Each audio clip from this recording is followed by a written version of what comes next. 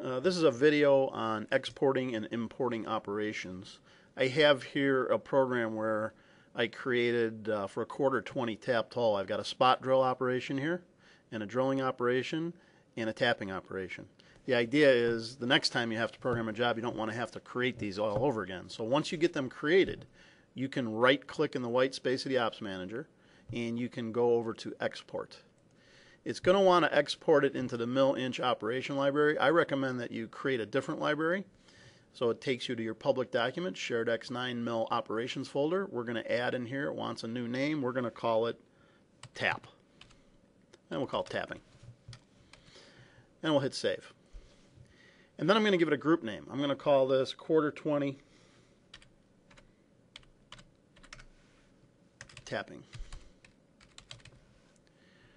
And it's going to ask you which operations do you want to export. It'll list all of the ones in your Ops Manager. You only put a check mark on the ones you want. So those are the ones that I want to export. I do not want to output the geometry with it because it's going to be different geometry in the next one.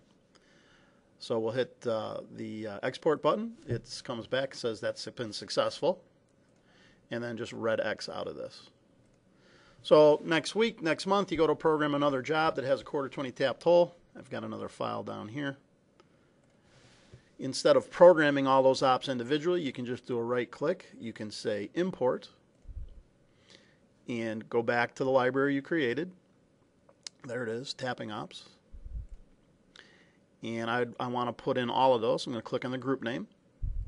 I'm not going to have it create new speeds and feeds. You can have it align it to a different construction plane if I did everything in top. If you had a horizontal and you're working on a different plane, you could probably bring it in on a different plane.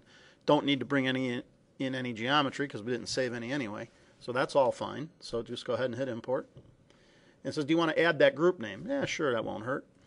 And it says it's been successful, and you can exit out. So there they are, but they don't have any geometry. So what we can do is left click on geometry, OK this message, right click in the window, say add points. I'm going to flip over to entities and I'm going to pick my 3 circles, 1, 2, 3. And then to get them down there, I'm just going to hold down my right mouse button on this geometry, drop it on this geometry. I'm going to say replace. And when it asks you to retain the depths, always say no. And then I'm going to take that first one and drag it down on this one. Replace, retain them, no. And then just regenerate. And now you have your drilling and tapping that quick on another part. The only thing that might really change might be the depth of the drilled hole in the tap.